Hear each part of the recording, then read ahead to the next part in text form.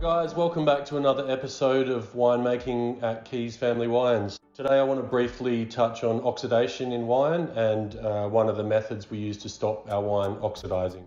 So when a wine oxidizes, the color will start to go brown, you will lose a lot of the flavor, and then you'll start to get some oxidized characters. So the wine will taste quite nutty, it will also smell a bit like bruised apple, and you can also get some green grass characters coming through.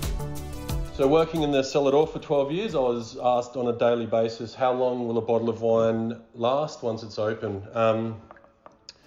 Yeah, there's no sort of answer to that. I've had bottles that have lasted 5 days without oxidizing. I've also had bottles that I've opened and they're already oxidized. So you just got to go by smell and flavor. One product I like to use, you can get this at any sort of big bottle shop. It's an inert gas. It's got CO2, nitrogen and argon in there. So if you've ever had a situation at home where you can't finish the bottle, what you can do is give it a little squirt.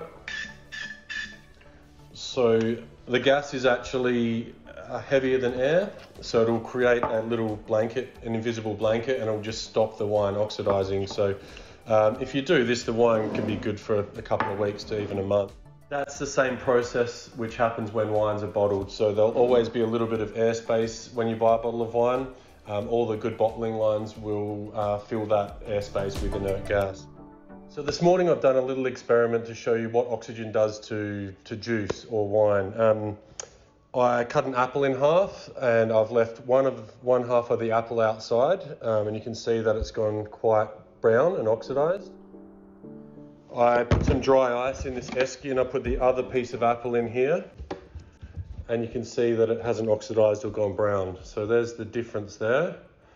So basically, if we have a wine in tank that I haven't got inert gas covering it to stop the oxidation, that's the colour the wine will start to turn. So this is the Frontignac juice that we processed the other day. I'm leaving this in tank for 7 days, cold settling it before I rack it off and ferment it. Because it's on a lot of ullage, which ullage means airspace, I will be dry icing this once every 24 hours with a massive scoop of dry ice, because we don't want the juice to oxidize before fermentation. So guys, this is our 2019 Klauber block Shiraz. It's been 18 months in barrel and now it's in tank, getting ready for bottling. So I'll come and just put a bit of dry ice in here once a day. Okay, so that's the end of another episode. Thanks very much for watching. Thanks for supporting our business, and stay tuned for a few more videos in the near future.